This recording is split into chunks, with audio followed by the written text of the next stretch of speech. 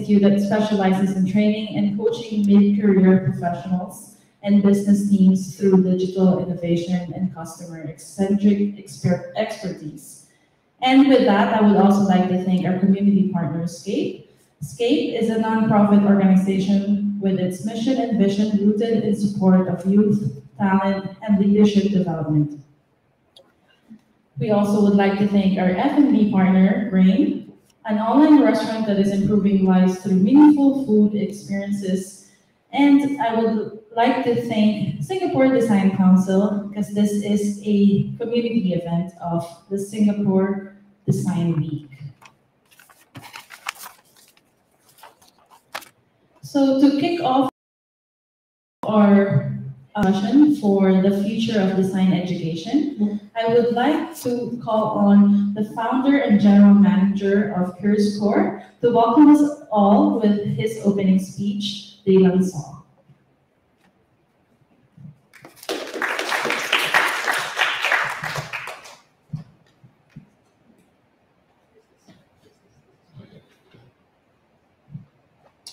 Hi, everyone. Thank you so much for being here and with us. I'm Daylon. I'm the founder of CuriousCore. And we started this company about 3 years ago. So we're relatively new, and this is our first pop-up campus event. So thanks for being a part of this today. So honored guests, kind sponsors from SCAPE, as well as ladies and gentlemen, thanks for being with us tonight. My team and I are delighted that you choose to grace us this evening at the end of the work week. And the CuriousCore Pop-Up Campus is the first in-person public event we organized since COVID-19, and we are glad to be one of the first few events that kickstart the Singapore Design Week 2022. So today we are one step closer to having our vision of having a physical campus. We've been operating as a virtual campus thus far in the last 3 years. So this is our 2-day pop-up event. So why Design Week? Prior to starting CuriousCore in 2020, I visited many design festivals around the world and in different countries, purely out of curiosity as a local design graduate in Singapore. And it has always been a dream of mine to uplift opportunities within the design community. First with co-organizing Singapore back in 2012, and then eventually teaching at the local polytechnics and universities. So, and it's through talking to my students and learning more about the education industry that I saw an opportunity to help creatives to earn a higher income and be able to also plug the talent shortages in the tech community itself. So I'm glad we are on the trajectory towards growth this year, starting with our anchor client in Malaysia, where we are helping them with their training needs in user experience design and product management with Nexus Telecommunications. So competing as a small startup hasn't been the easiest. We are in a market with many established players, and the government offers a lot of highly discounted options as well. So, but I think it's a lot easier because we have the support of many of our industry partners, including our guest instructors, which are here with us today, and obviously from the team as well. So the team has spent the last couple of weeks trying to put up this event. We are also thankful for our alumni, and without them, we would not have as many referrals as we do, and we often have a lot of referrals coming in through because of our alumni promoting our programs. So thank you for referring your friends, alumni, and you guys are truly the early adopters and early majority in our product market fit. I'd like to especially thank our initial students, including Charlene, Ivy, Logas, Michelle, Cindy, Wenxian, our first customers. And this year, we managed to expand our learning vertical to the discipline of product management. So my first professional discipline in tech is not UX design, but actually as a product manager. And I'm heartened that we have clients like GIC and Shopee believing us enough that they actually send their employees to our programs to train their new and junior project managers and program managers to be product managers.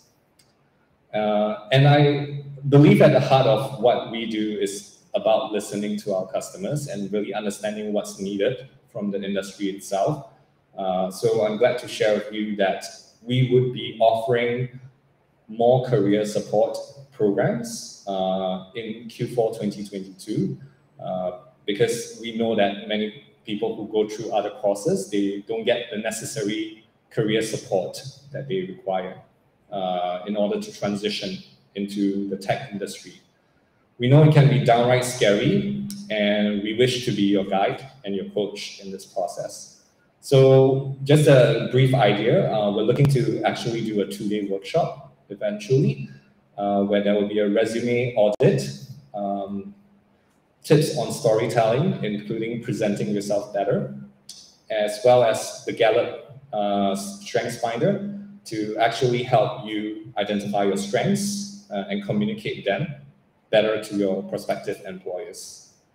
To compete more effectively in the local market, we are also in the midst of securing approval from WSQ for our UX and product management programs. So that means that learners who want to pursue our courses full-time and we'll be making more announcements in the coming quarter.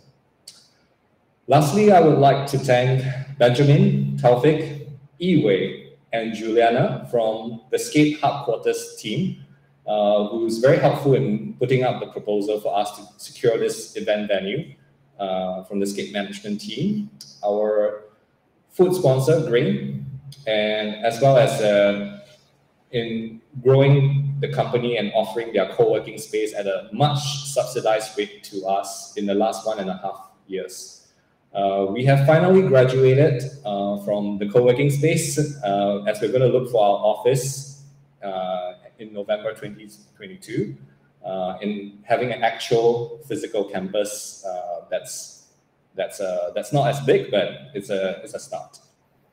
So I'm also looking forward to working with you all in the coming months as we bring as a tech-like digital skills academy.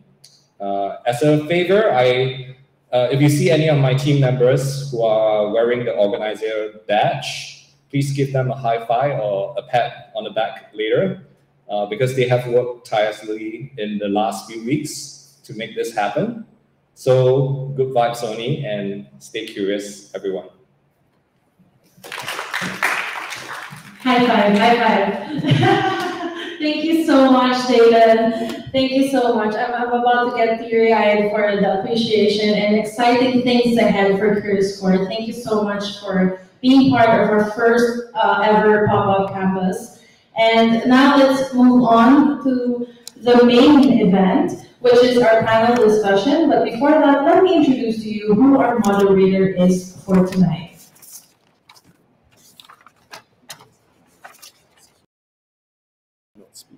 Okay.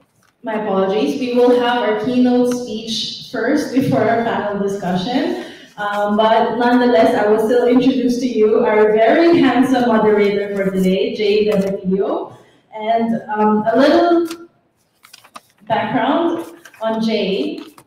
Jay is a UX and visual designer who has worked with some amazing talent and projects at Twitter, Pinterest, Yahoo, and Grab. He's worked on notable projects such as the Bay Lights, Gaspar Brasileiro, San Francisco Spark System, SF Spark, Grab Food, and various Grab safety features from facial recognition to telematics for drivers. Jay was also an adjunct professor at California College of the Arts in San Francisco, California, and has taught design and typography classes at universities and high schools all around China for ACG. Let us all welcome Jay Demetrio. Awesome, thank you. All right, so let's get on with the program tonight. Thank you for that amazing speech, Daylon, and thank you for that warm introduction. So today I'll be introducing Tamas, and Dr. Tamas Makany is a design researcher, educator interested in how people use technology to learn, communicate, and play. Specifically, his current research focuses on conversational design, digital innovation, and entrepreneurship. He's an associate professor of communication management at SMU, and currently he teaches user experience design, design thinking, product innovation based on his decade-long industry experience in Silicon Valley, companies such as Netflix, Microsoft, and several startups. So Tamas, I'm going to let you take it away with your keynote speech. Thank you, Jay. Thanks, Jay, and thank you very much, Daylon, and the entire CuriousCore team for inviting me. I'm very honored. So we'll try to advance my own slides here, so bear with me. Okay, so I thought that this might be a great opportunity to have a good discussion about design education. So I am not Singaporean, I know it's hard to tell, okay? But I would very much been coming here 8-9 years for work. We've previously been living here for the past 3 years, and as an educator for the last 2 years at SMU full-time. And I was very, very curious about how design is developing here in this country, and how does that compare to the global trends that we're seeing all across the world. So I thought that hopefully it will be a good reason for you guys to listen to me. Why I think I can speak to design education here in Singapore, despite the fact of not being from this country. Okay? So here's what I had in my mind of why you might be wanting to listen to this whole speech for the next 15-20 minutes. So you might be already a designer, right? You might already be a professional, a design professional who is interested in hearing trends, who is, our star as Jay and many others in the audience. We're doing this for a long, long time and want to continue to pick up new trends, continue to expand your horizon. So that may be one segment of the audience.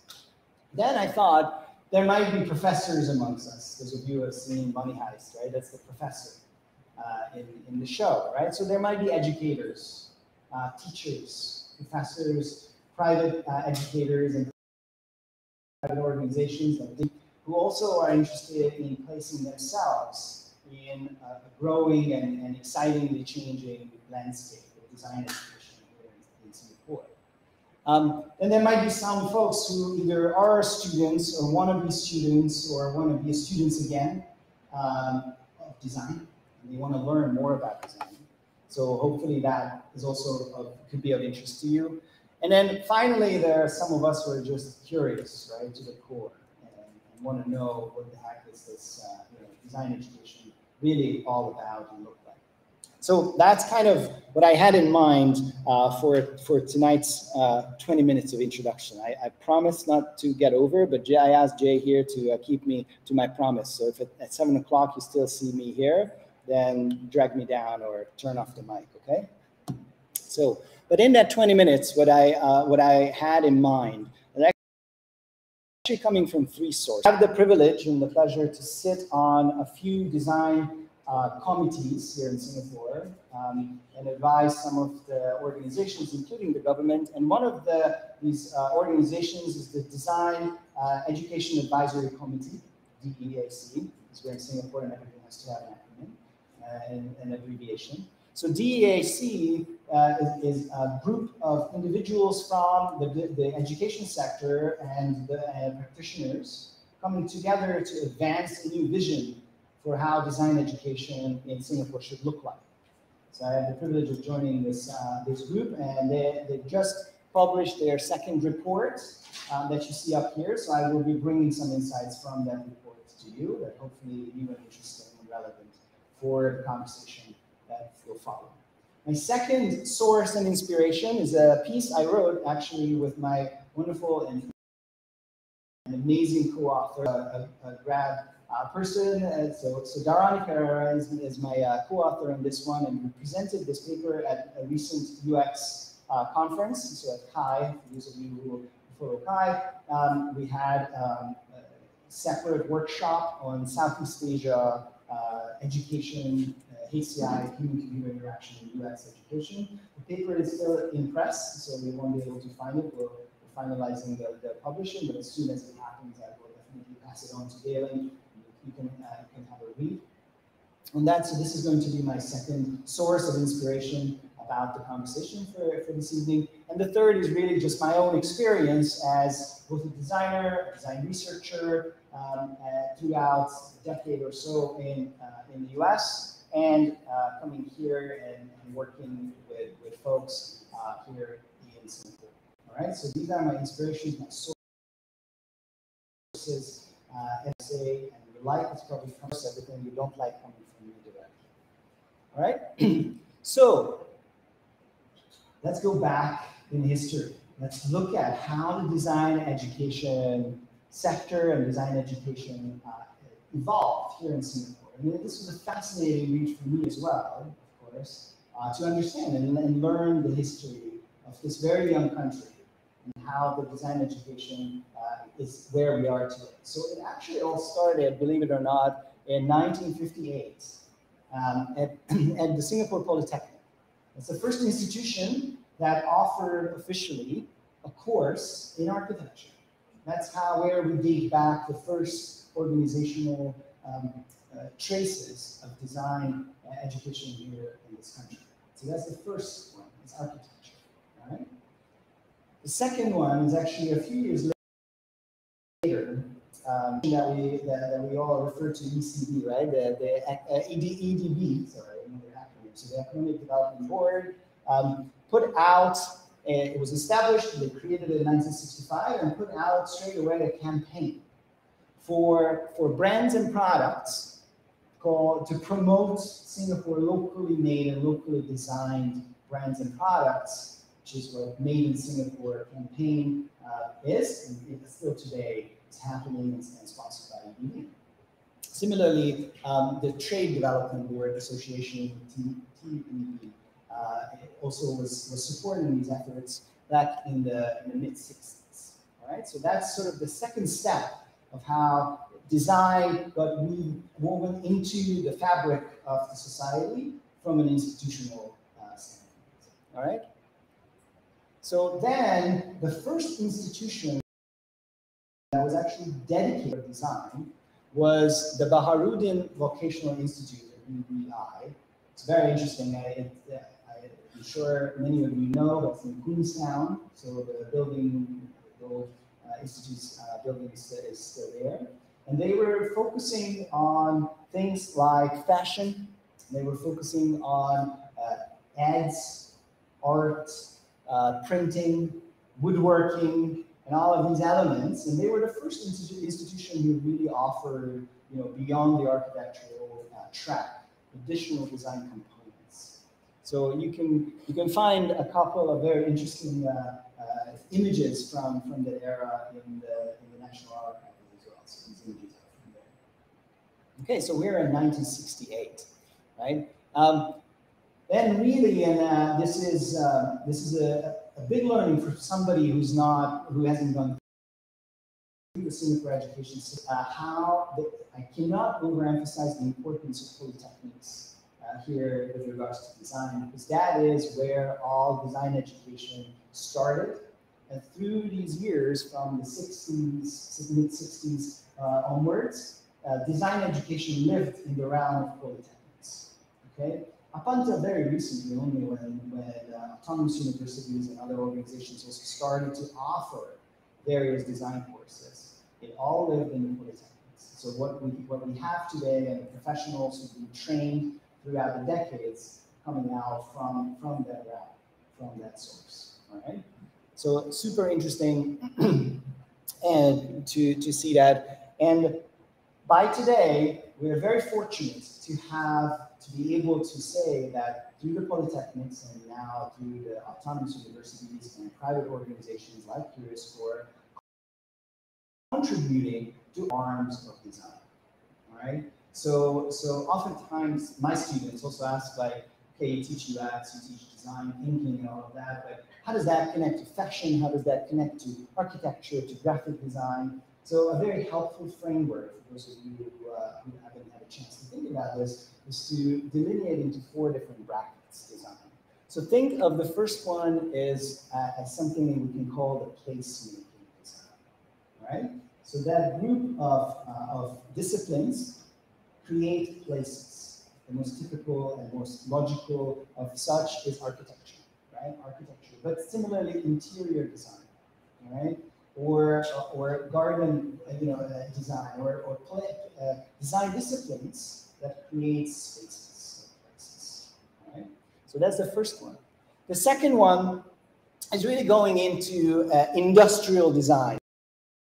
When you create physical objects. So that's the second design discipline. Interior design is a good example, but product design as well as fashion falls into the second design category, right? The third design category that I'm pointing out here with Panellists art is the visual design.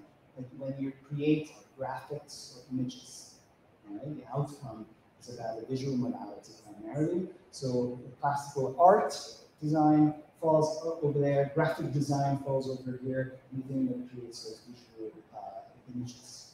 Okay?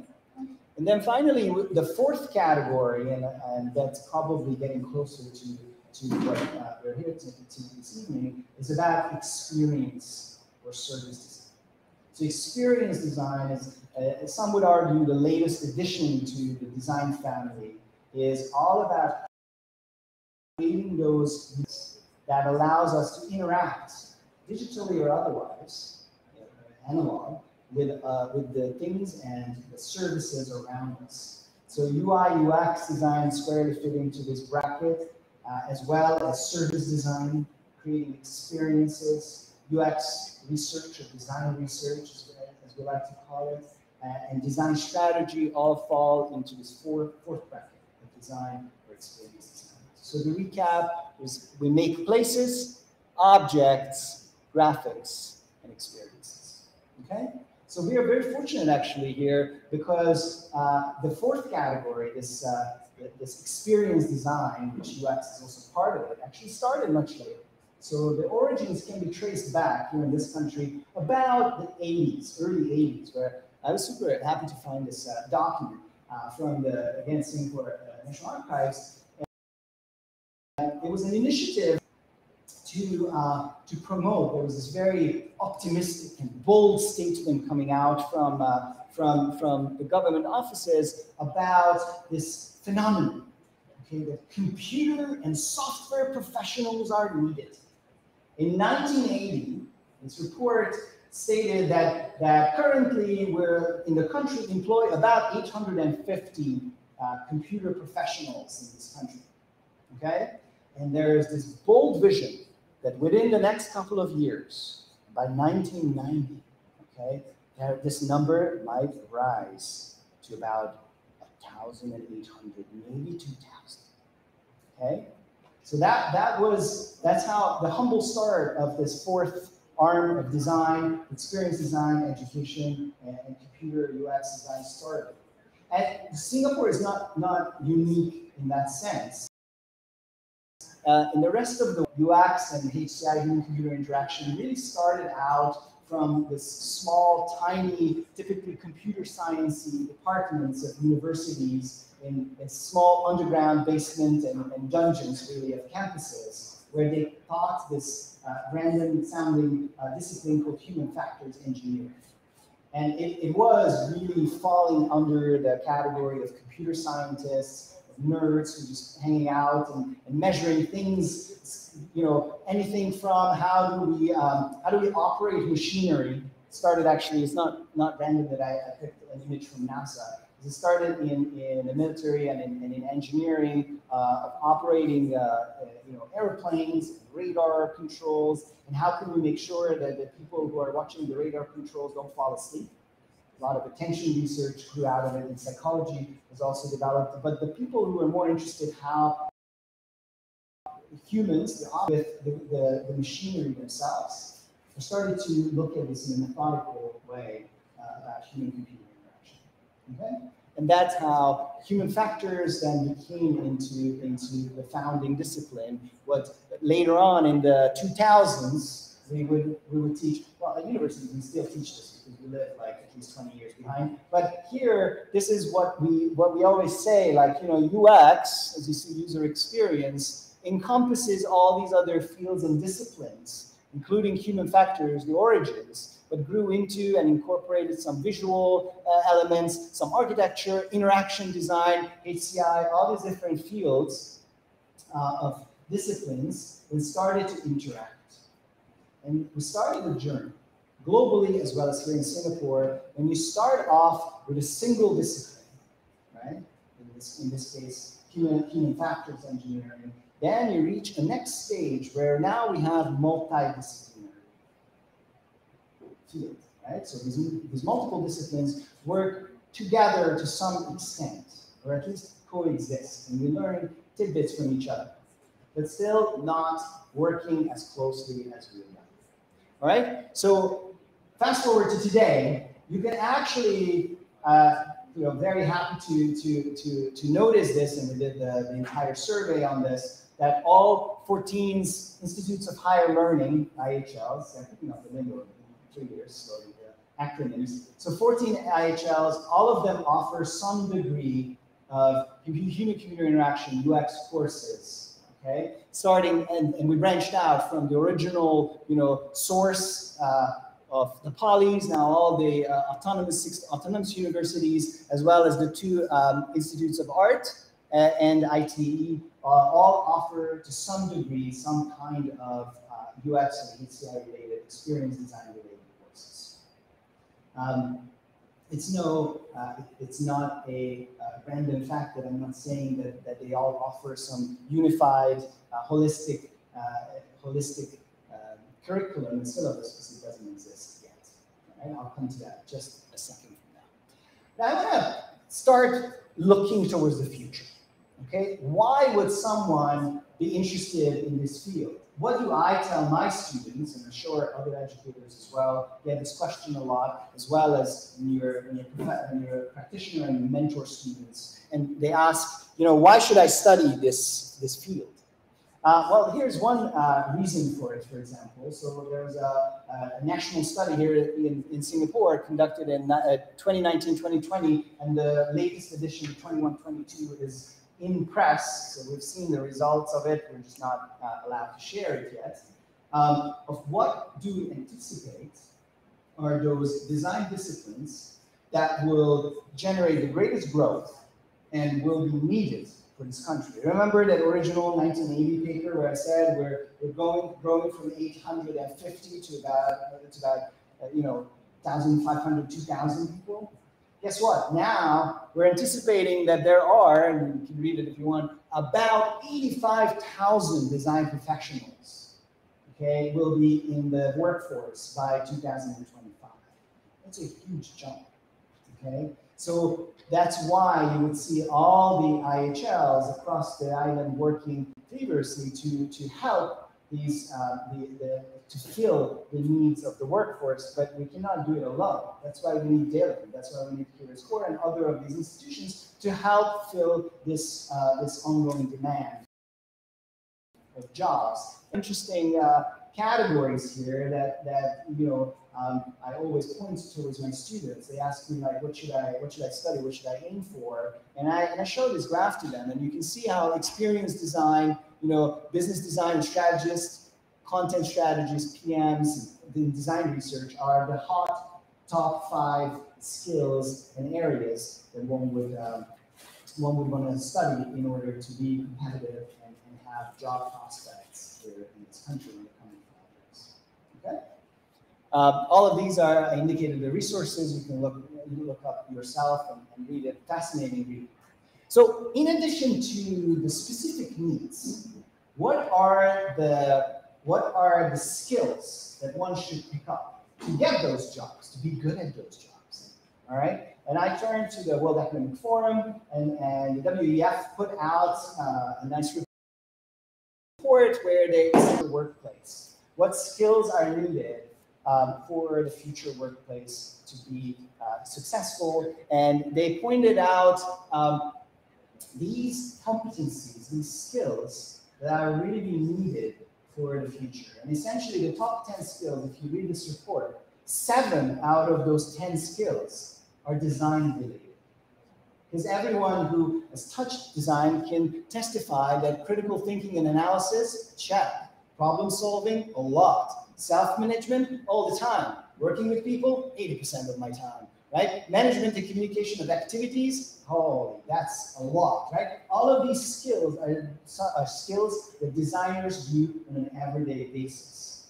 So that should be encouraging to you because the future is bright if you are a designer because you will be needed. That's something that not every industry, and this is because the very same report also mentions that about half of the global population's workforce will need to be retrained.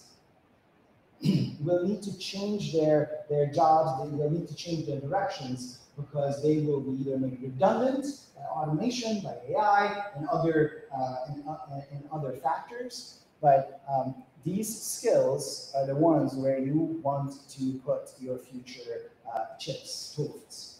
Okay? All right. And then finally, before I go into my very last moments, and I'm waiting for Jay to kick me out in 2 minutes, but finally, I wanted to point out that the DEAC, this Design Education Advisory Committee that's been working very hard for the last 2 years in creating recommendations for the future of design education here in Singapore. This is our current point of vision. And we're working towards to create initiatives, prototypes, ideas, working together with the polytechnics, the institutions of higher learning, IHLs, and other places where students come to learn these skills. So the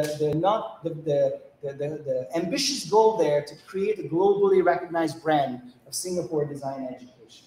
And you can see the 6 pillars here, and they all point to the fact that Singapore is taking design education seriously, that we need to take actions on them, and on all of these points, and we need to grow from where we are, this multidisciplinary, to a next level of design that's often been referred to as design 3.0 and design 4.0. And if you allow me, I want to close with my points of reflection, so observations from personally. And this is coming from Dharani and myself sitting down, virtually, unfortunately, but definitely a lot of whining included. And let's see, what do we see from our own perspectives, both from an education standpoint and from an industry standpoint, and reflect on what is happening in Singapore. So the first point I want to point out is there is a need to move beyond this multidisciplinary design aspect, right? Where, remember, human factors, interaction design, architecture, visual design, they all sort of interact and we chip here and there from each other, but we need more. We need to really integrate these different fields. We need to learn from each other, and this is where we see a great opportunity for industry to come and shape that discourse. This is where you start to see design disciplines popping up in a weird way at a business school. What does a design folk do at a business school? I don't have a business background, right? But I'm in a business school teaching designs for a bunch of designers, or a bunch of students who don't want to be designers, but they are going to be the future PMs. They're going to be the future CEOs. And if I don't catch them early, they're not going to have that human-centric perspective that I'd like them to have. All right? So first, reflection and observation. Second, the design as a function exists, and I want to celebrate that fact. If you go to organizations today in Singapore, you would find actually more and more of them having this hunger for talent and trying to attract often foreign talent, because there is still a lack of locally, domestically grown talent. And that's why we're trying to work hard to create those locally grown and locally taught talent, because there's a growing need to celebrate that fact. What is an additional importance is that it's not only the designers who create, but designers who bring insights. So design research is an important element, getting more and more recognition. While it's not firmly integrated into the process, it's a step towards the right direction. The design research and user insights are needed.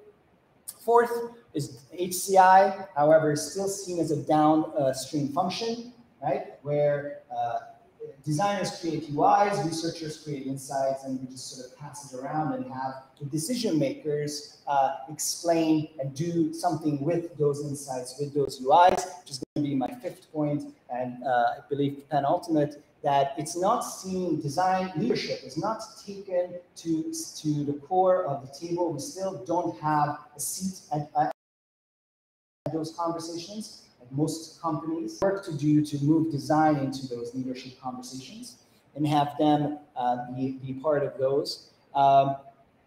And another thing is that HCI in design is still only seen as something where you produce pixels, right? You make those pixels and then make sure that we have a nice digital presence. But design, experience design can offer so much. There's service design, conversations of how experiences really evolve, going to go way beyond just the limitation of the digital screen and the digital aspect.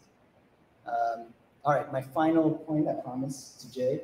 My final point is how HCI roles are still very much siloed and very specialized, and they don't have that connection that we really need. So one thing we can do and push forward as designers, as prospective designers, is to push and grow and connect the additions that all of these disciplines can provide, and move from this multidisciplinary design 2.0 to interdisciplinary 3.0, and ultimately to transdisciplinary design 4.0.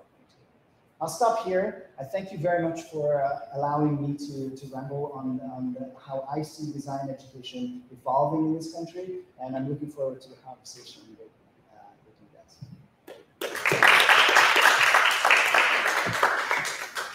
Thanks very much. Awesome. All right, that was a wonderful lecture by Tamas. I really love the past, present, future, and the potential of UX design in that talk. That was great. So I guess without further ado, the main event. So I'd love to have the panelists come up and we'll speak some very interesting topics in general. So I'd love to have Daylon, Emida, and Daylon, right? Oh yeah, Tamas, right. There you are.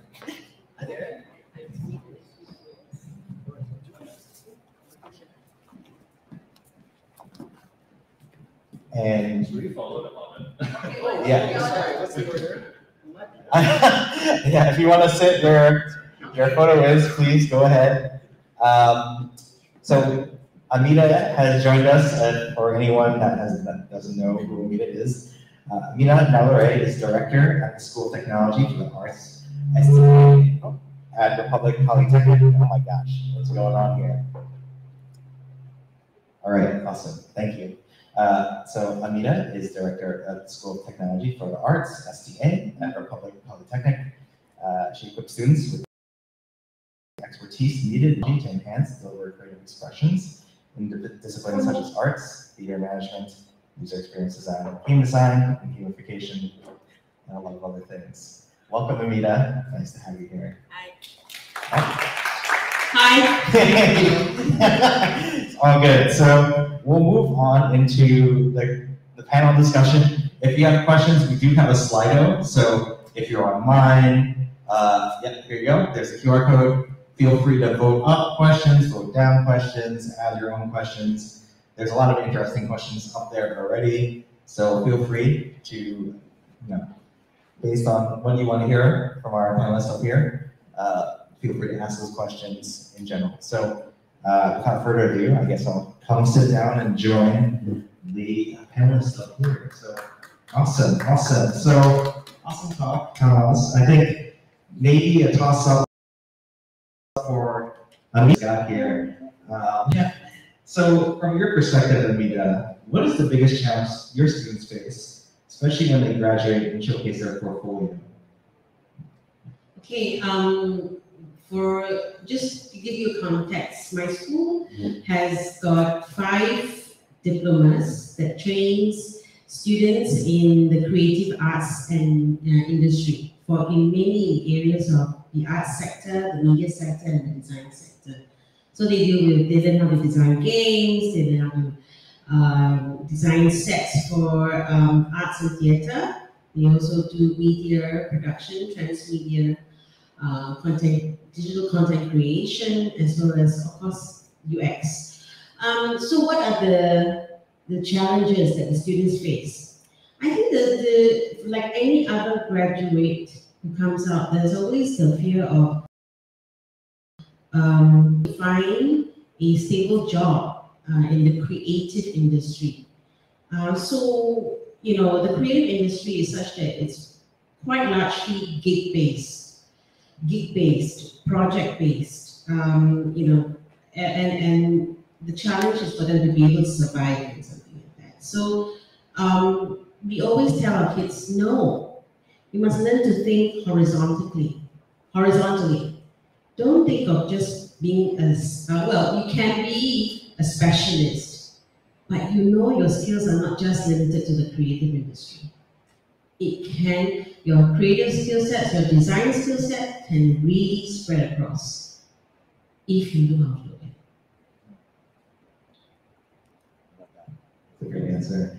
Thank you, Emida. I think that's a good segue into potentially partnering with partners, right, to help drive that interest. This is also for you, Tamas, but anyone else can jump in as well. I think. Why do you think it's important to partner with practitioners to drive interest into the education field? Again, I know this is for you, but also others can also jump in as well. Sure. Thanks. That's probably easy. Yeah, I love the question. So as I mentioned earlier in the presentation, I really see the future of design education moving beyond the siloed disciplines of where we are. And the exposure that our students can get from industry practitioners who come to our classes, who lead the activities, is just invaluable.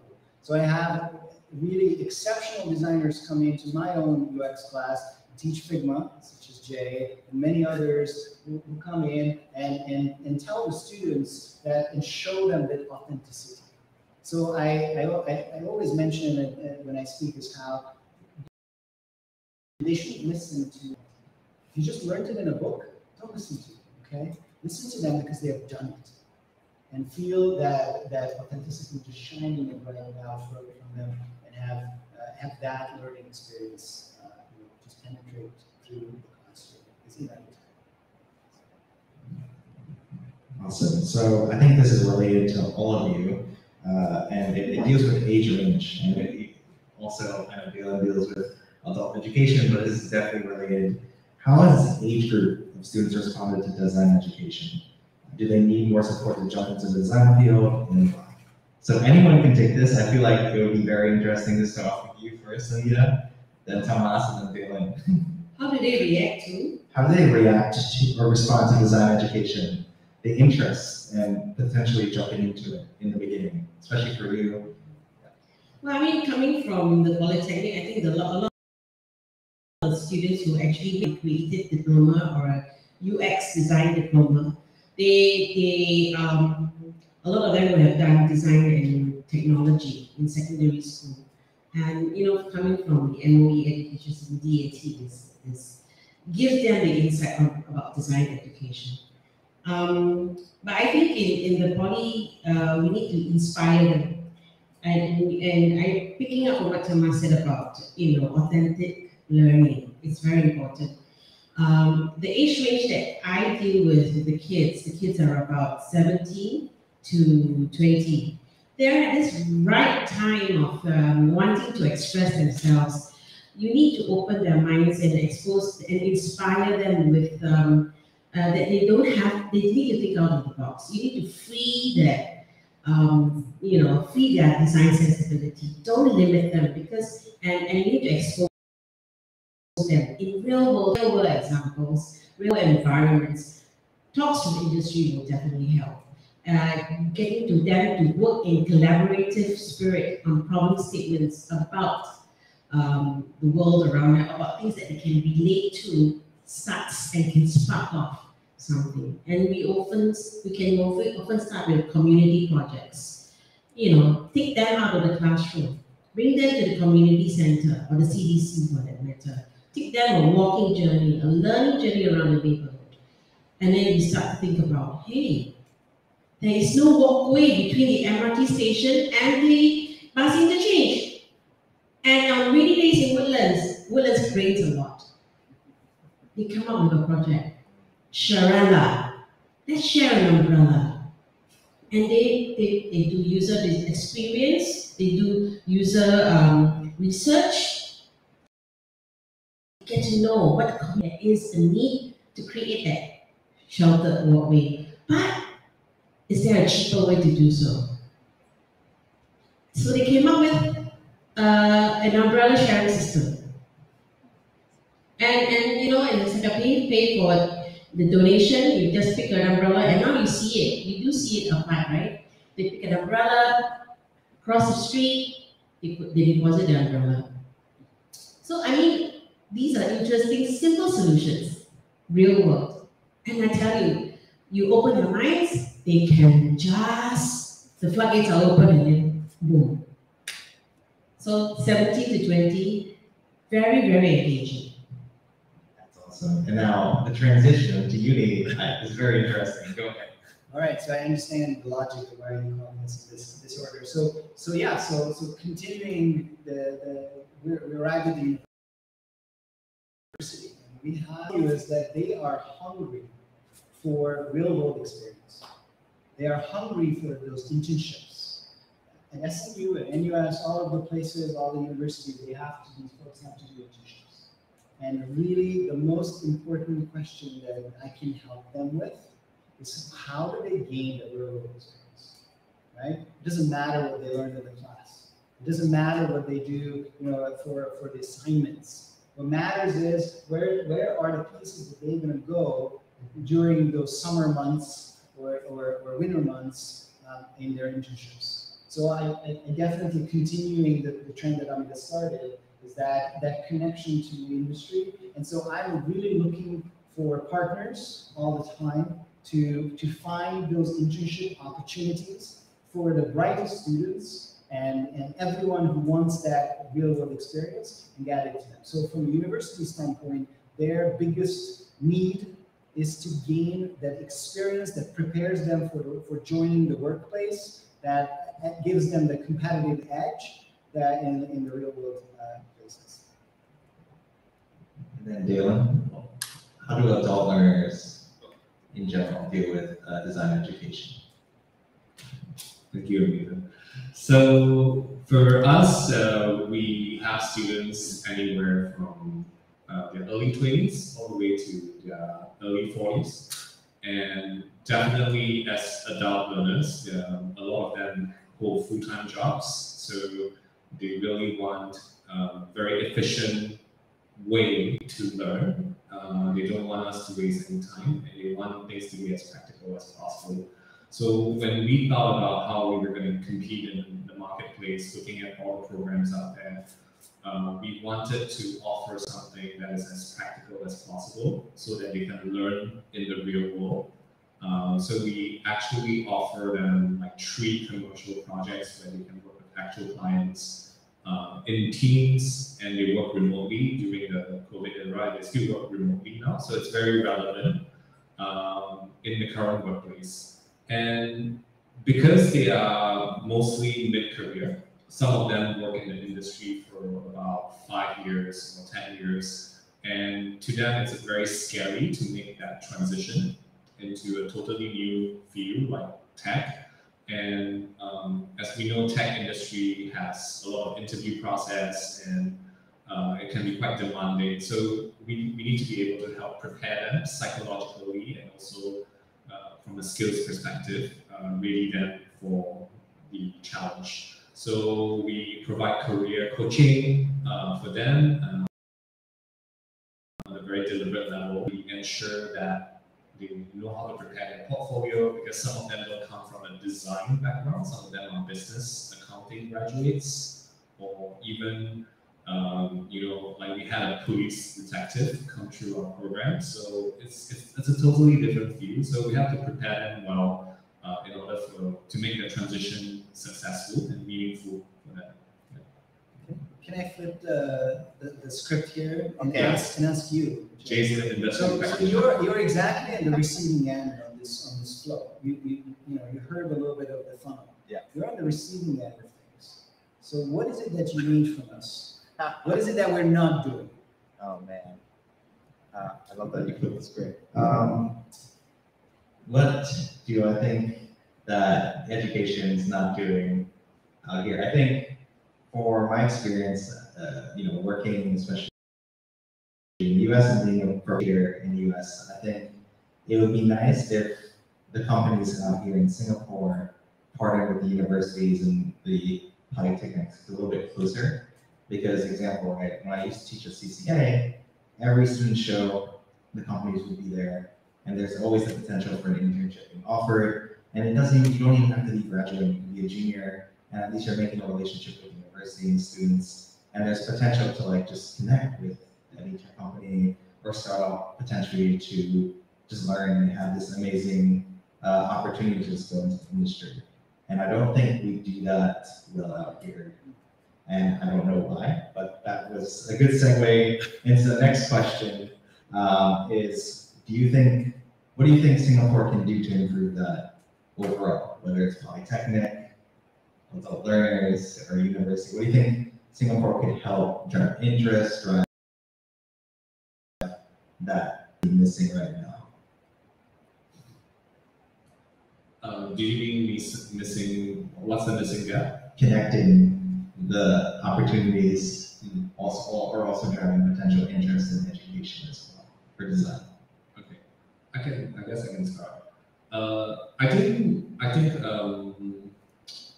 as educators, as education institutes, our job is really not done after the students graduate from the school. That's my firm belief. And in our private training institute, what we believe in is engaging the community and alumni. And tomorrow we are inviting all of them back for an alumni night, and we have a series of events for them. So I think it's creating events like that, like the pop-up campus, that really starts to bring them together and foster networking opportunity, for them to get new job opportunities, for them to mentor the next generation. So I do believe, the gap is we can do a lot more after they graduate, and to engage them in very, very meaningful ways to give back, because I think many of them want to give back. I just want to share that the polytechnics are very hungry. They are very industry focused, right? So we do try to come up with a lot of programs, to engage industry. There's always hackathons and even, career guidance programs, even short second-year mentorship, apprenticeship programs, where, we invite companies to get a few second-year students to expose themselves to the industry, even create portfolios from the get-go, and from first year to all the way to third year, that involves industry engagement every step of the way. Even we have industry mentorship as well as internship. I think what we need is more companies to come forward, and I think the idea of engagement doesn't have to be always in a classroom.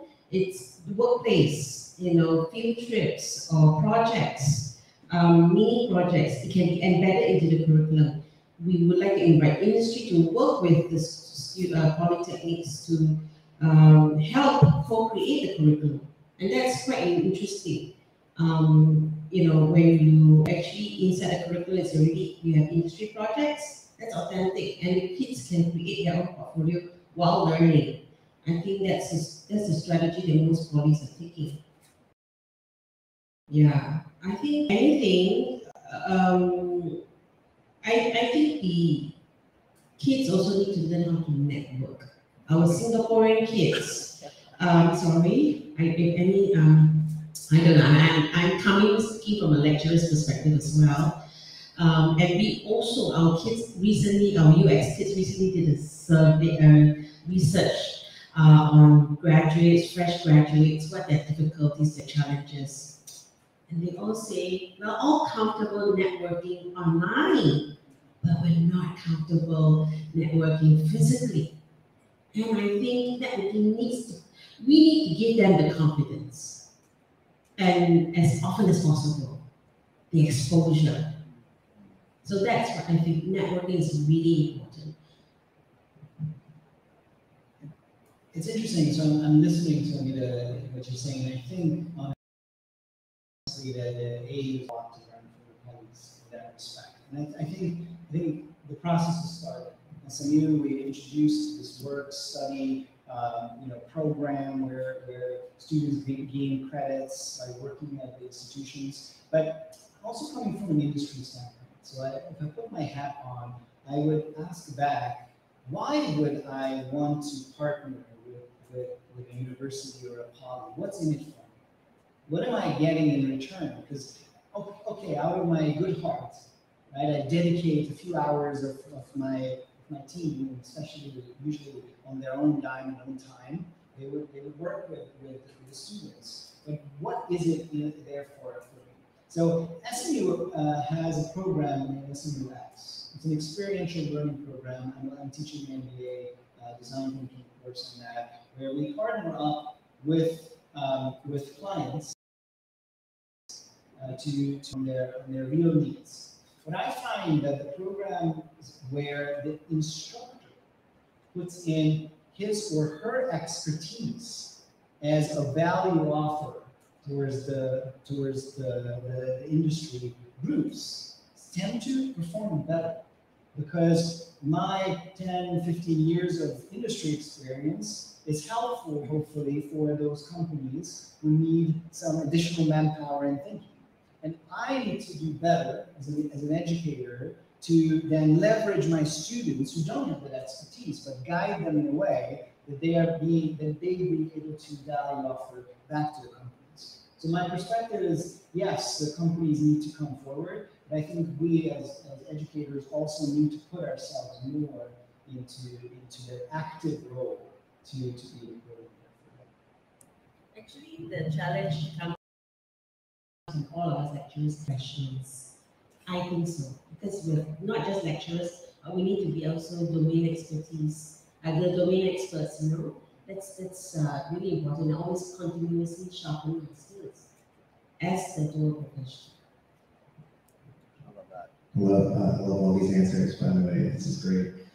So related in a way, maybe related to the folks that either graduate or are transitioning as adult learners. How have you dealt with the stigma that designers or career transitionals, transition to design and they're not seen as valuable, or don't have 5 years of experience in Figma? All right, and they just graduated maybe like a year in, or their career transitioning, and for whatever reason, they're not seen as valuable. How do you deal with that as educators, or giving that advice to they're adult learners as well, they're career transitioning? So, as an educator or as even a mentor, how do you help those folks as well? Yeah, mic's not working, but I think on the question itself, I think we have to treat that on a couple of fronts, right? So number one, we prepare them as much as possible from a skills perspective. So we're talking about hard skills over here, and of course, in some cases, we can't expect someone to be a great visual designer, right? In just a couple of months going through a program. There are just some things you can't sort of like fake over like a very short period of time. You do need practice in order to get very, very good at it. But we try and shortcut, try and tell them, these are the important things to look out for in order for them to sound like someone who has been practicing in the industry for at least 1 or 2 years. And it is also through their own reflection and learning that they are able to synthesize whatever is learned and able to kind of like internalize all that is done.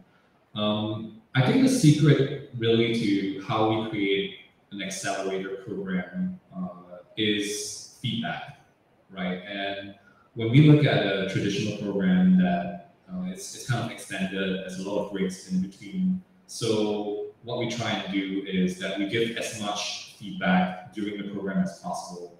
We get feedback from their peers, they get feedback from their instructors, they get feedback from the industry. So with all this feedback, they are able to improve and iteration to become even better than what they do. So that's the other pillar that we look at.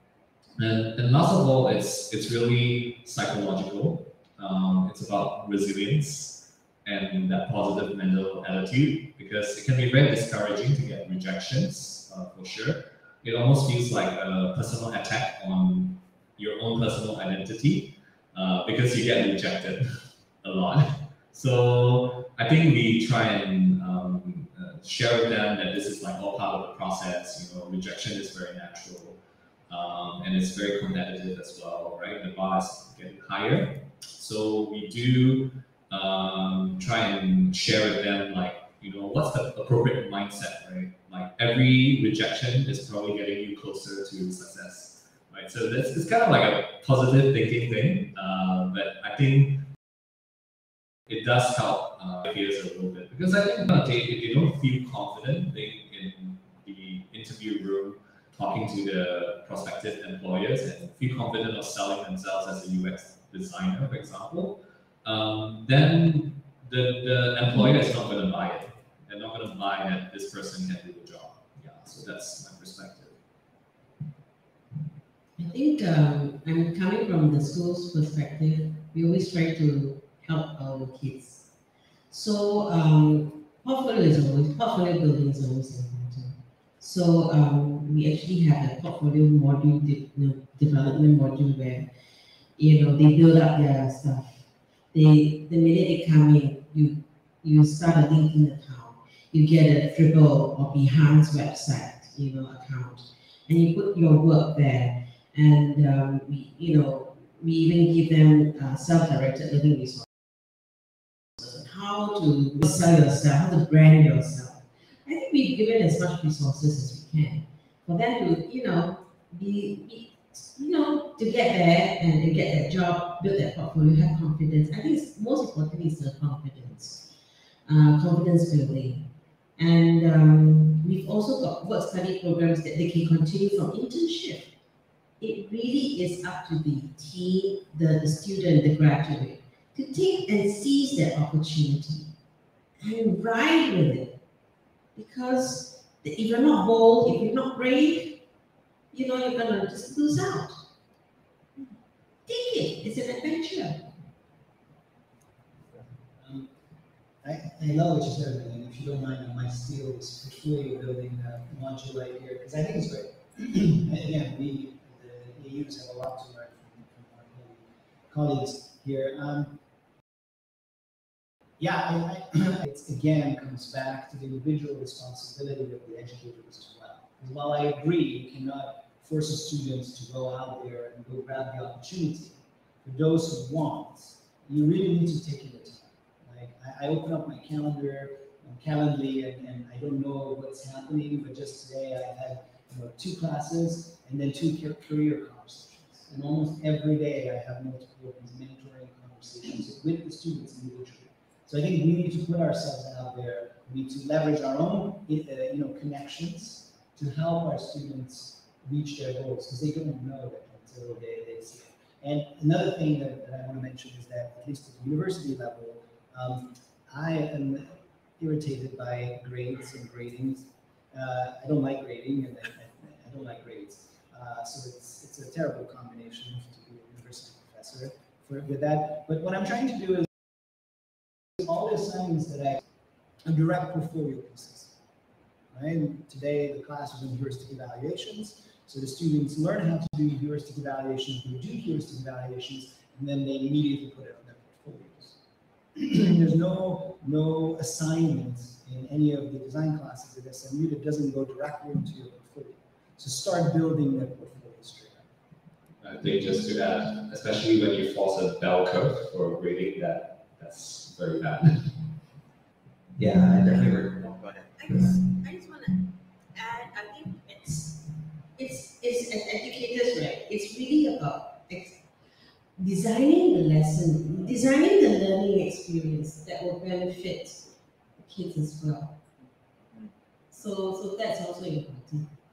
Actually, that's a great segue to the next question. What do you think the curriculum in Singapore could do better, or what do you think has to be better? Okay. I mean, I was referring to some of this in my sharing about the patchiness. So at SMU, we don't have actually a program where you get a nice certificate that says you learned all these UX skills or design thinking skills. Right? We don't even have a program. We have the latest data design and communication track for the business students to take that guides sort of the courses they should take, that includes data science, that includes some design thinking, that includes some UX courses, but it's patchy at best. And other universities have the same problem as well. They offer design thinking electives that you may take, and it's nice because you learn all the flashy words, but how does that integrate into a holistic understanding of what design really needs? Our friends from the place making, the object making, all that other disciplines of design, we just simply don't have the time to put it into a single elective. So what I think we need is move design 2.0 into design 3.0, into the multidisciplinary, interdisciplinary, and eventually into the transdisciplinary place, where designers and non-designers get to work together on this. And without a holistic curriculum, this is not going to happen. I totally agree, and I think, you know what, we should start here by being advocates of such things. Because I think, coming from the creative arts school, right?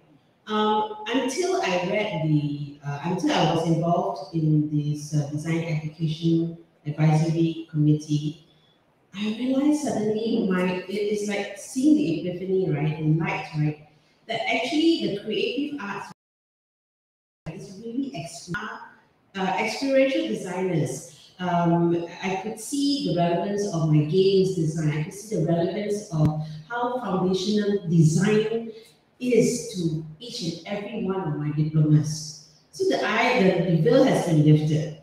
So it takes people like us, right, the management like us, to make a bold decision, to make this a foundational thing to spread across, so that across the disciplines, that foundational design module, design thinking module, and they will see, the kids will see that it applies to their specialization. That design is the blueprint, or design is a sensibility. You need to apply this to whatever you do. Horizontal. Can I share a quick anecdote that in my 2 years of teaching at SMU, my favorite experience was last summer. I had an opportunity to collaborate with a colleague of mine at SUTV, right? And he's running a Master of Innovation program, and I'm running my EMBA course for executives, and to teach them some design thinking. And we thought to each other, the SUTV folks, they couldn't go on an overseas trip, so they came all the way down to Bras Basah from Ao Chengi. So, that was nearly overseas experience for them. And we put them together. And the reason why it was my favorite experience, because the SUTV folks were all engineers, okay? Engineering master students. And I had a bunch of executives with, business executives with over 15 years of work experience in the workplace. And they hated it. The entire week, they hated it because the engineers don't have the language to talk to the business folks, and the business folks think that the engineers are just slackers who like play around on their computers. Like literally, that was the experience. But it was for us looking at it from an outside and from the management side, it was beautiful. That clash of these different disciplines was actually beautiful, and they came out from this experience, I think, being better and better prepared for those conversations at the workplace. That will inevitably be the I hate the engineers, I hate the management. Sorry. I think design is really. I think design is you need to change your mindset. Yeah. So for us, when we think about how do we address the problem of the design, like training better designers for the industry, I think there's also that engagement with the industry. I feel like maybe because startups are growing at a very good pace, they're throwing a lot of money, they're giving very good salary packages to our practitioners, and no one wants to leave a promising career working for a high-growth startup with equity compensation just to come and teach in the school, right? So like no one wants to give up that good career. So I think we need to be very creative as education institutes to engage the industry practitioners, because it is essential that this frontier knowledge gets transmitted to the next generation of designers. So Tamas, you wanted to add? Okay, I think that's I would advocate paying more for our educators. Yes, I definitely would advocate for that. But I know, like generally, universities and polytechnics they have a certain cap on how much they would pay their educators. But I think what we did or found creative ways around is, like, for example, like for Jay, we'll get him to come in for a few guest lectures outside of working hours, and if needed, we ask him, hey, can you just come, and then we record a session, and then we play it back in the classroom or something like that. So we try and find creative ways where I think some industry practitioners who are very passionate about giving back, they find it easy, right, to work with us as education institutes to then like give back this knowledge and skills to the next generation. I want to challenge something you said there, David. Yes, more money for sure, but I am not at SMU to make money.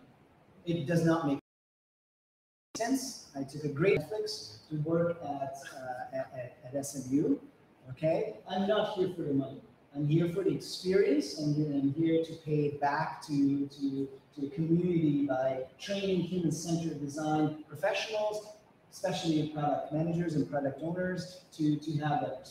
I'm not here for money. And the reason why I wanted to push back a little bit on looking at from the money perspective, I was part of a nonprofit educational and gaming company back in California, and it was funded by the MacArthur and the Gates Foundation. It's called Glass Lab, and the mission of the organization was to bring education into video games, right? Because we know that that's how we can capture the teenagers, where they spend 4 times as much playing video games than in their homework. So let's bring the homework into video games. What was really interesting about that is we had the opportunity with the world-leading game designers. We worked with EA, and we had the game designer head of Emida, the game, come and work for us for free. We had amazing, educators from Berkeley, Stanford, all across come to work for us for peanuts. Okay, it's not the money. It's presenting that vision, presenting that passion that these folks need to join the cause. So I don't think it's about the money primarily. Yes, we need to make sure they can pay rent, but they are there because they want to make a difference. I want to make a difference. That's why I joined, came back to it. So I think you just have to articulate the vision and articulate the mission and articulate that idea that there is a reason to come back to education.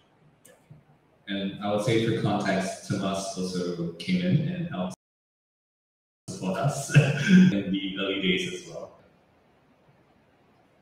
Like I said, we need to be advocates. And we need to be advocates. Very good discussion here. I think, yeah, I've heard some great answers. I think this question is very interesting. How far has design and education come along in Singapore and Southeast Asia versus the West? What would help elevate the bar in this region? What would help? Elevate the bar of education in this region. Daylon. Sure. I would say we need to think about it from like two factors. Like one, we need to think about skill, and the other, we need to think about like engaging people who are on the work every single day and helping them translate whatever they're learning and whatever they're experiencing into something digestible for the learners. And I think educators are great at that. Like we're great listeners, we're great at synthesizing something into more manageable units and explaining it in a very simple way to the industry, to professionals, to adult learners, or to learners themselves. So unfortunately, at least I would say like for Singapore, there aren't many in this pool. Over the years it has increased, but there's still not many practitioners. And we probably need more educators who are able to go down to the industry and take some of this frontier knowledge and skills and be able to like translate that into like a course or like modules or learnable chunks. And then because there are just not as many, right? How many Tamases are there? How many J's are there? Bro, like there are not enough of them. That's the answer. And we need to scale it in a way whereby, and then test and see actually are people still understanding. Let's say they're watching the video of Tamas presenting or Jay presenting. Like, do they still understand it? So that's something we're experimenting on, like asynchronous learning, as they call it, and synchronous learning. Yeah. I think we need to attack on all fronts. To raise the bar, right? You need to also start from when you're young, when you're young. So the education system needs to introduce the A in the STEM education, right? The STEAM. So the design thinking can be introduced. Design education can be preschool. And when you have that, you develop generationally that culture of design thinking in school, in education from young, you start thinking and you generate that creativity. You are going to get a whole next generation of really creative design thinkers who will absorb this as a sensibility, absorb this into their specialization. So it has to be really nation effort. I think I addressed most of those points in the Okay. So sit this out. All right. I guess the next question then, specifically for you then, what has been the biggest culture shock for you in terms of education coming from America and then now teaching here in Singapore? So it's not food. Yeah. Okay. So it was very interesting. I was warned by some of my friends coming here, right? Like, I was about to start my position at SMU, and I had these conversations with multiple of the folks telling me, like, Singaporean kids, they're not so creative. Literally, what I was told. Or they don't have that like spirit. And I was like, ooh, what did I sign up for? That was I knew I wanted to be in academia back, so it's like let's find this out. So I went in with an open mindset. I had a design thinking open mindset of let's see what we get. And I have to say I fundamentally disagree with that characterization after 2 years, because it's a very ethnocentric viewpoint of a Westerner approach, what creativity is and what willingness to learn is. And this is coming from a place of humility, because I had the privilege to do my postgraduate work at Stanford. I had the privilege to get a PhD from the UK. All institutions where before the class even starts, before the professor can open their mouths, there are 5 hands in the air. I have a question for you. I read your paper. I disagree with that point. You haven't even started the lecture, but that's what's happening, right? Like, go to San Francisco, right? Like, all those folks are eager and they push it out. And that's what we characterize as creativity. But that's an ethnocentric, very much a one-sided view of what creativity is and what really passion for learning is. I got to realize that the passion is inside of them, the folks here and the students I have the privilege to work with. But I have to approach it. I have to become sure that they don't view me as this professor sitting on the iron throne up there and flying with dragons, but it's somebody who's approachable. Yeah? And I started thinking, what is it that I can do? So I started every one of my class with a TikTok dance, okay? That literally to wake them up in the morning, especially because being a university is hard at 8 a.m. classes. So we do a TikTok dance where I put myself in a ridiculous position because I'm not a good dancer, folks. But I put it out there, I show the vulnerability. Because I think once you show them and once you can connect with them and offer to go for a beer, go for a coffee, then you can connect with them and you see the sparks. And I'm incredibly humbled by some of the creativity that I see in the students. So the culture shock was more of how Singapore and Singaporean education is labeled, and I'm more ashamed of it as I'm not really appreciating that prior to that. But I learned my lesson. Tamas, did I hear wrong? You dance for your class? Yeah. Do you have a TikTok account? Yes, it's the dancing professor. The dancing professor, TikTok, check it out. I don't post it. Awesome. All right. So this one got the most votes. Design thinking has become a buzzword and almost trendy that everybody wants to become a designer. What do you advise these folks entering into the field and why?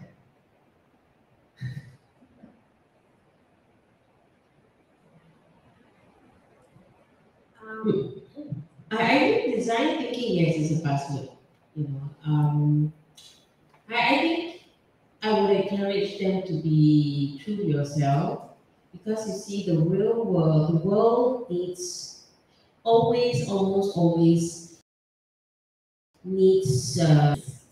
You are someone who can, for a designer, you need to approach it with good. We're designing for good. And then from there, how can I make the world a better place? How can I make this a joyful experience? I think it has to come, it's like a sense of mission. I think then you really can own it and I think that's the best starting point. And that's why I always tell my students, we train you to be creative design professionals, but who are passionate, but with a heart for the community. And that's what you're going out to do. And design does make a better place, but you cannot just be the mouthpiece and say, design thinking, this idea, this prototype, do it. And for good.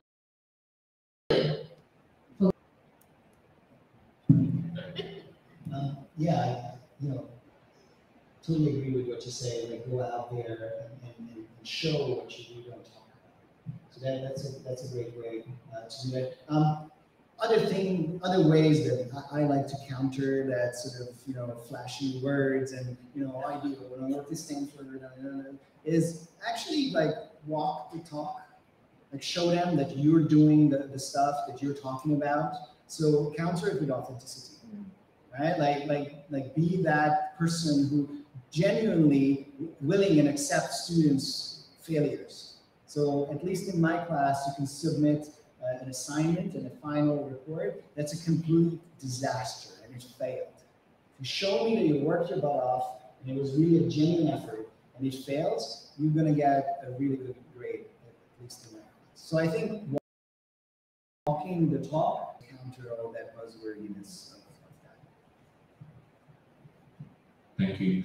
So I remember when I was 16 and I went to the Polytechnic here, Nanyang Polytechnic. I tried to encourage my friend from secondary school to join me in the design program. And he very much wanted to, and then he went back and he talked to his dad. And his dad said, "Are you crazy? There's no future in design." So I think for me at that point in time, I really wanted to do design because I didn't like exams. I didn't want to take any exams anymore. So I went to design school and grinded out for 3 years and started to understand and appreciate design a lot more. And then after that, going to business school, I started to see very real applications of to make an impact. And I truly believe that design is a meta skill that everyone can and should acquire in their professional capacity to be better problem solvers. Yeah, so I think it's something everyone can learn. Of course, you don't have to learn it at such a deep level whereby you can, come up with like very polished user interfaces or like graph or anything. It doesn't have to be that. You can learn it at a level whereby you understand the process, you understand how to use it, use the research, and think about your customers first always, and be more empathic, right? I think those things are quite simple, and those things are actually quite natural for most professionals. So once you recognize that and implement that in the workplace, and you see like an actual, remember teaching insurance executives in Malaysia for Prudential, and after they went through like our 2-day UX workshop, they were able to prototype in Vision and then show their CEO a prototype in Vision. And this is a marketer, this is not a designer. So the marketer showed the prototype to the CEO as a wireframe, and it's like, oh, okay, now the CEO gets what's going on, right? So I think it's a lot of these things that we learn in design can actually be applied in the business context. So design thinking got a little bit of a bad rap because everyone talks about the process and says, hey, this is what you do from step 1 to step 10. But then I don't think there's enough of that contextualization. So I think that's where, as educators, we try and like push the bar a little bit. Yeah. All right, semi-related, because I know there's another question that has the most votes, but this is like a little bit related. So not everyone's going to be a successful designer, right? And it's true for adult learners, career transitioners, or people that graduate. How do you give guidance in these times of struggle? Because the folks I graduated with, they're not designers anymore, some of them, or they just gave up and went to another industry, or it took them maybe like 5-10 years and they finally made it, right? So how do you give guidance to these folks as students that just graduated from high school, uni, or even adult transitioners, right? I don't want to preach, so maybe I'll let the others speak. I need to formulate my answer. Oh my.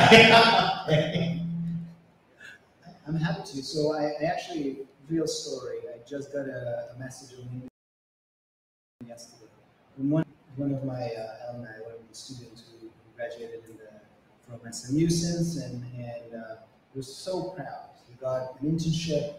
I'm not going to say where, I'm not going to say where, and design, he's a product designer. That was his dream.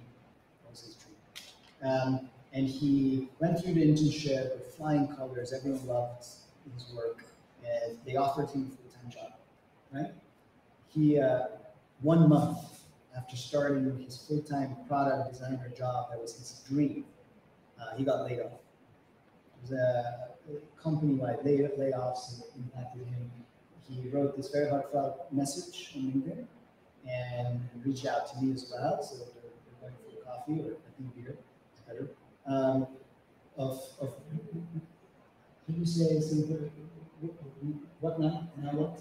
Right? Like what's the what's that then? And I think the only thing I can tell them over email and we'll be facing this. It's still formulating in my head, but I think I'm going to say to him like, listen, buddy, I know you're an incredibly high potential designer, and you have a second chance, even if you don't see it now. And I genuinely believe that he will make a really, really powerful career out of it.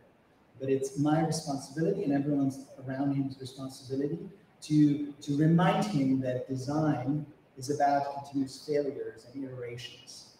And designing your career is the same process as designing a product or a service, right? It's the old joke, and the psychologist I trained, the old joke says that the psychologist, right, goes to his friend and says, oh, listen, I have a really big problem in my life. And then the friend says, oh, just apply your methodology to it. And then the guy says, oh, don't joke about it, this is my real life. So this is exactly what we need to do.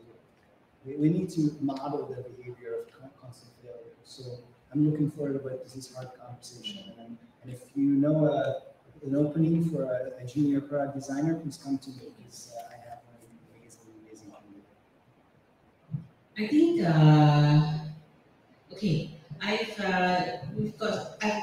mentored some kids who've really sucked. Didn't get the diploma right in the end, didn't complete or failed after 3 modules and then got dismissed. But a few years down the road, they are successes. So I asked them, what's your success? They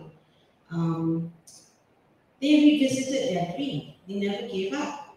So I think it's important that you can put it one side, but you can revisit again. It's not the road is not closed, and which is why I was cautious that the kids will stick to a one-stop plan and then that's it. I failed at getting the job as a graphic designer, and I'm not going to pursue that. I'm going to insurance instead. This is the plight of many of our kids, and we call it the job leakage. We track this when students don't start a career because they gave it up. They can't even find a job. But we're teaching them how to design their life. We're teaching them, hey, give yourself 3 options. Make the Odyssey plan, right? Have yourself some backup. But the exercise helps them to entertain options that they can, ways and needs, or they can revisit that again. So never give up, I think. So the success stories, and we get our alumni to come back to inspire the kids. As educators, we can only do so much. So I think what Emida said really reminds me of a quote that I often share with the students. Like, what is delayed is not denied, right? Just because there's some delays, just because there's some barriers, doesn't mean that the opportunity is completely denied. I think it's definitely worth trying. I would say that, like, when we look at you specifically for UX design or any career in the tech industry, there's like no one job description or no one size, right? Even if we say something like a UX designer, there are UX designers who specialize more on the visual design, and some specialize more on the research side, some specialize more on the content side. And for students who are coming from a business background, people who are coming from a more, like business related background, I say, hey, don't do that just because you've not gone to design school. Like, actually, you have some really important skills that you can still apply as a designer. In fact, you can be what we call a UX consultant, right? And consulting firms are actually hiring a lot of design thinkers. Some call them business designer, some call them like design consultants, and they apply exactly the same process to facilitate workshops for enterprise clients. And we have agencies who also need such talent, and they don't need someone who has that depth in visual design. They might need someone. You could even join a startup where startups require people who know a little bit of everything. Like just now earlier at the career consultation booth, I was talking to someone who was in performance marketing, and I say, actually, you shouldn't have to struggle so much to enter the tech industry because you have the necessary prerequisite. You've done A/B testing, right? You understand the language of how to build digital products in a very iterative fashion. So there's no one path. Like, why do you want to sell yourself as like a generic UX designer that can do projects? Yeah. Awesome. I think we are out of time. So thank you again for these amazing answers, from trying to figure out how to improve the Singapore design curriculum to giving advice to struggling designers, or even encouraging designers to get into the field. Any final words aside before we close this session out? I think it's important that you find the people who believe in you and to actually work with them. And I would believe that the world is supportive and kind, and you need good people around who want to support you in your endeavors, right? So whether it's mentors, but you need to have the courage to first reach out to them and make a request. So that's my final words. I think the life of a designer is not a solo one. A lot of fresh graduates start out thinking it is, but actually learn the value of collaboration and cherish the kind of teamwork dynamics you actually foster the different teams. I tell you, one day you come back and you either keep working with them, or you revisit them again, and then you always come back to each other. The whole cycle will repeat again, where good teamwork will always be will always make everything better. I think learn the art of collaboration. It's not silo. It's hard to beat that great message, I think. Just one thing to remind yourself, that just because you finally get a design diploma or a design degree, you never stop learning. That journey never really stops. So if you're looking for a pat on the shoulder and you're looking to be called a designer, good for you, but that doesn't stop there. So my sort of closing idea is that don't just think I'm going to work until I get that piece of paper, but that's when the journey just starts. Awesome. Awesome. I think my takeaway from tonight is always network wherever you are, and it's the perfect week to network, especially with the start of Design Week, and you have another day of CuriousScore, right? So definitely keep networking, especially if you're a young designer, or even adult learner. I think networking will definitely help you out, along with the advice that was given from our amazing panelists. So thank you all for joining us here today. Thank you to the audience for being here. I know it's really tough with the traffic and it's Friday night. Thank you to the sponsors as well, sponsoring this amazing session. So really appreciate everyone coming out tonight. If you want to talk to us after the session, feel free to stay around. I know you have to go, but thank you again, everybody, for joining us for tonight. Take care. Good night. Thank you, Jay. All right. Awesome. Thanks.